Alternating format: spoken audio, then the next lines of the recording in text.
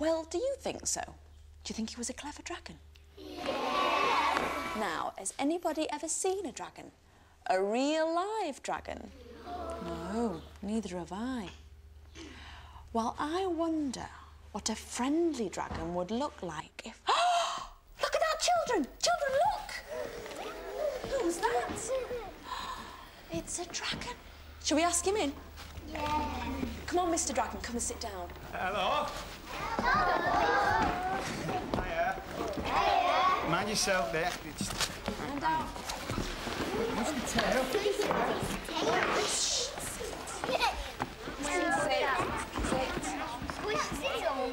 Well, say hello. Hello, Mr. Dragon. Well, thank you for coming, Mr. Dragon. And what have you come to see us for? Well, I thought we could kick things off with an informal question and answer session. Right. OK, children. Let's ask the dragon some questions. Hands up about what it's like to be a dragon. Mrs. Grandma, Yes, Natalie? my grandma has to keep spitting into our bowl. Huh? Natalie, shh, about your grandma. Go on, Liam. I've got the money for me duck. Not now, Liam. Dominic, don't you dare poke the dragon. Do you know my brother's locked up in jail? Yeah? Sit back, everyone. Sit back where I can see you. We're doing nothing till you're quiet. In a minute, the dragon is just going to go home. We have a dragon in our shed. My dad's got a shed. My dad's a dragon. Children!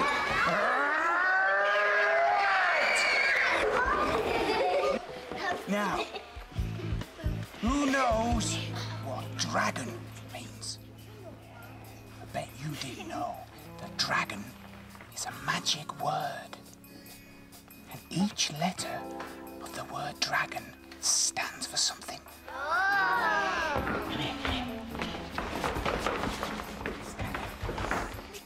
The D is for dangerous. Yeah, because it has big teeth. And the R... Well, the R-A-G stands for red and green. Because they're the colours, aren't they?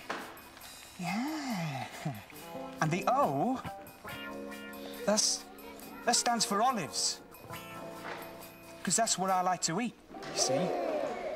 Olives. And the N... Well, you tell me, what do you think the N stands for?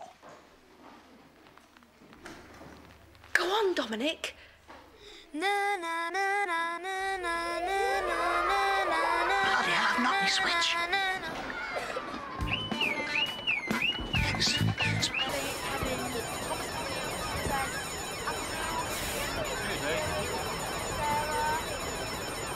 Right. Is it that way?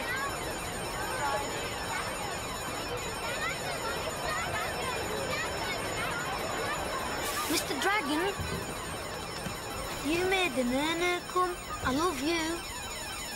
Dominic, come here now. Dominic, get away.